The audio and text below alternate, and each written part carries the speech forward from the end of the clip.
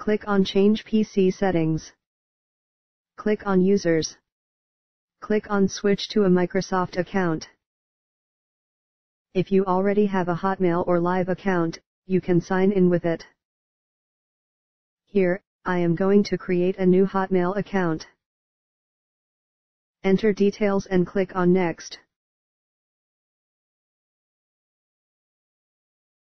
Enter security information and click on Next.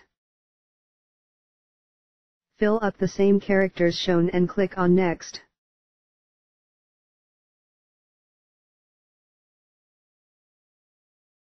The account has been created. Click on Finish.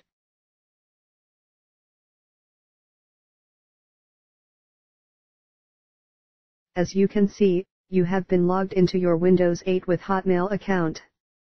You can always switch back to local account by clicking on Switch to local account.